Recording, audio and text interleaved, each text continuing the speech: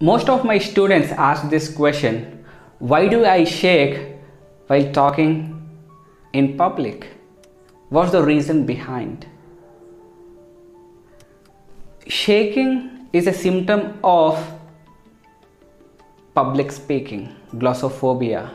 You have certain degree of fear, stage fear. The main symptom is shaking. But how it works? Do we have any proven techniques? Do we have any science behind it? Let us understand in detail. When you have certain degree of fear, your heart rate increases, pulse increases, and you will develop anxiety. The main reason behind is your brain releases a chemical which is adrenaline. This chemical is released from the brain, by which your nervous system will be impacted. At the same time, your heart rate will be variated, your respiratory will be variated, and you will be into anxiety. That is the reason you will not talk with the people. You might be having some shaky of hands or legs or your voice. Everything is related to that chemical. That chemical is mainly released from brain, stating that, hey, this person or this system gonna have certain impact towards nervous system. There is some fear inside. Be alert, wake up. Now this person gonna shake their hands or legs or voice or tone. That is the reason you need to practice how to control them.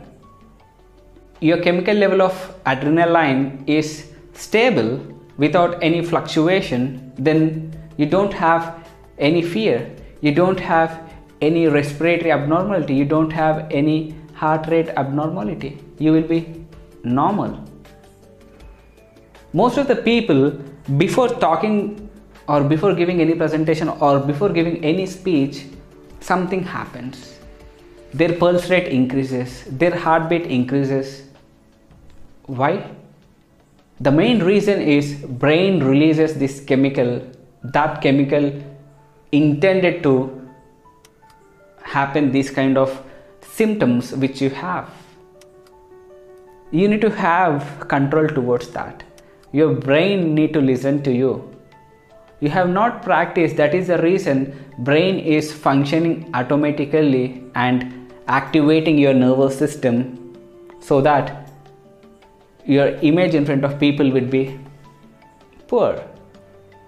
Because just imagine if you are watching any video and that person has some fear and he has some stage fear, that is the reason you cannot complete that video. You might be skipping that video, you might be deleting that video, or you might be ignoring that video because that person cannot hook the audience. He has certain degree of fear. How you can watch that? No need of watching or no use of watching those kind of videos, right? In the same way, if you have confidence inside, then definitely you can hook your people, you can hook your audience so that they can reach your message. End of the day, your message need to reach them.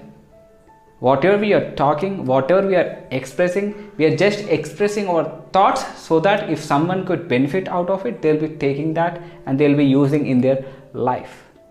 Just sharing the ideas, whatever you feel which is worth sharing with the people, worth sharing with the world, then definitely you need to share with people.